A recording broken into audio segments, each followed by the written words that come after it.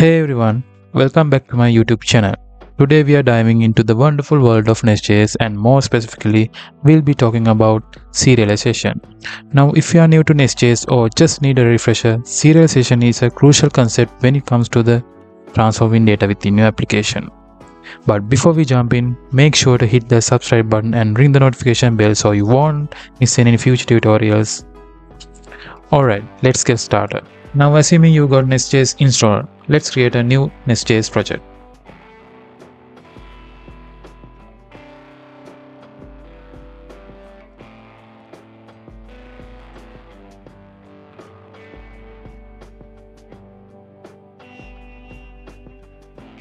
Now let's dive into the serialization magic. NestJS comes with a powerful serialization library called class transformer and class validator. To use them, install them with npm install class transformer and class validator.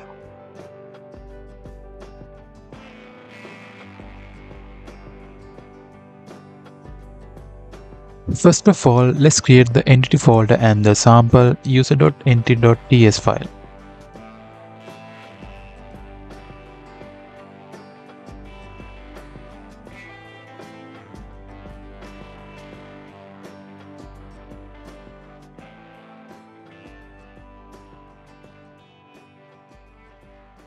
And let's include appropriate attributes for the user entity.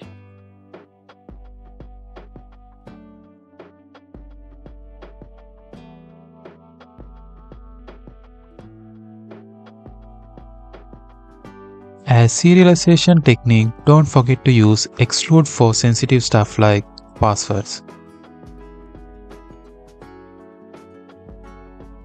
Next, we'll create the constructor for this.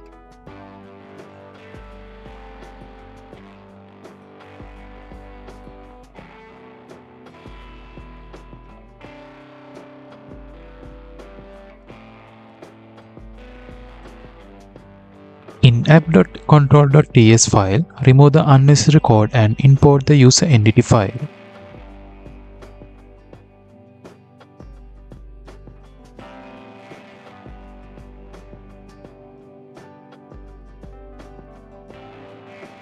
Let's create a sample user data.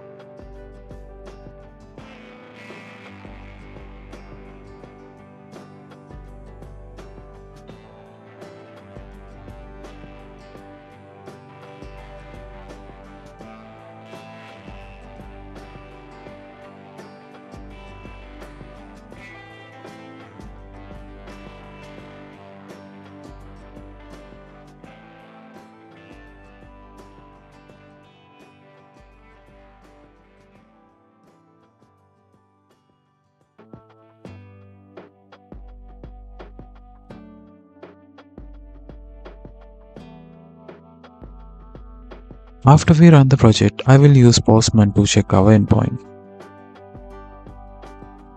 You can see now their password is in the response. Okay, time for the magic touch. Just import ClassSerializerInterceptor to our endpoint controller.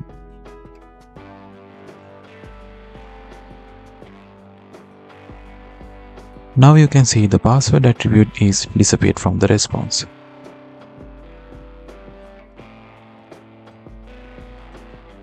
Now let's talk about the expose property. And I'll show you an example to get the full name of the user.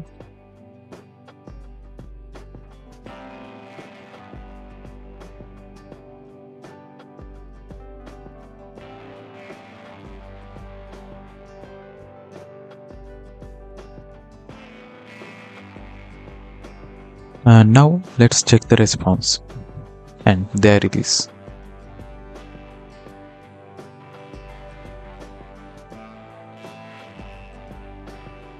I'll also demonstrate getting the user age from their user's birthday.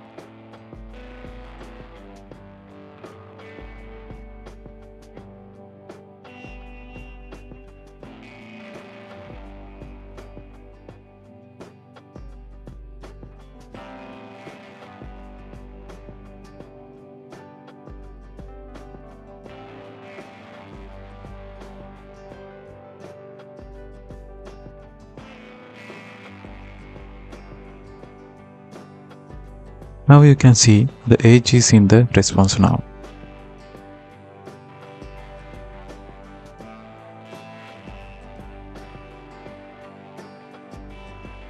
Now let's moving on to the transform property, and let's create another entity file for user role.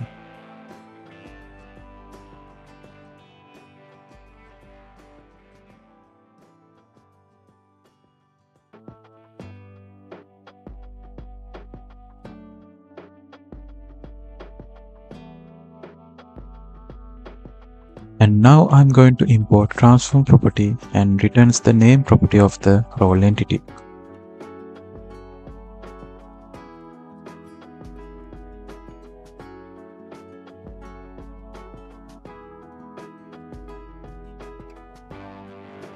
Now let's add a role to user sample data and see.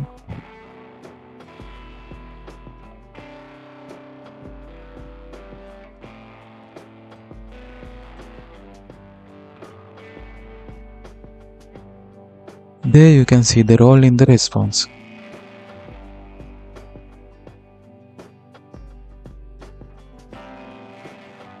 If you want to use ClassSerializerInterceptor for all the endpoint in the controller, you can import the ClassSerializerInterceptor to app.module.ts file. It's that simple.